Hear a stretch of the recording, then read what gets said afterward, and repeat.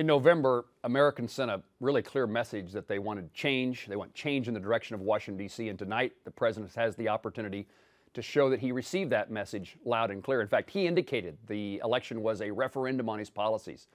And I'm hoping that the president says he's willing to work constructively with the new Congress in his final 2 years of being president.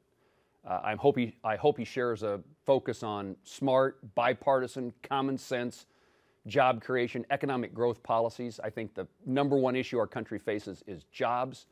And unfortunately, for the past 6 years, this White House has been more focused on trying to pit one group of Americans against another for temporary political gain. Mr. President, the election is over. You're not up for re-election. Let's find common ground and solve some of our country's problems. And I hope tonight that we hear a story that doesn't repeat history, that instead the president outlines pro-growth policies, job creation that truly helps individuals. And what I want to make certain that we're focused on is folks in the middle class. I think Kansans understand that the challenges we face, they're significant, and the consequences of failing to address them have huge consequences, not just upon us, but on our kids and grandkids. The last thing our economy needs is more of the same failed policies. We now have a Senate that indicates it's going to work, that bills are going to be debated, amendments are going to be offered, votes are going to be taken, and this gives us the opportunity to deal with those job policies for the middle class. We need to address the issue of higher taxes, too much regulation, irresponsible spending, and when the message is coming from Washington is one of uncertainty, nothing happening, it's no wonder that good things are not happening in our country's economy. Opportunities for Americans will come only when Washington, D.C. puts aside all the partisan bickering and puts policies in place that promotes economic growth rather than gets in the way of a growing economy.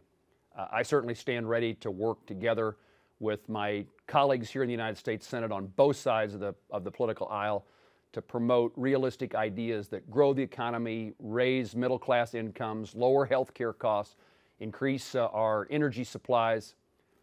We need to balance the budget. We desperately need tax reform so that we can compete in a global economy and create jobs in the United States. And for individuals, it needs to be simpler, more efficient, more fair. And we've got to strengthen Medicare and Social Security so that it's when you ask that young kid, do you expect to be able to get your Social Security benefits when you retire? The answer needs to be yes. And if we don't make changes today, if we don't make changes soon, the answer will not be yes. So tonight is an opportunity, a State of the Union address is an opportunity like New Year's for a new path toward fiscal responsibility, a growing economy, better jobs for the middle class. And we need to confront these issues in a solid, sound, bipartisan, common sense way. Businesses need to be growing, hiring more people. Employees will have better jobs, more security, better sense that they're able to take care of themselves and their families. And what we all want is for every American to be able to pursue and live what we call the American dream.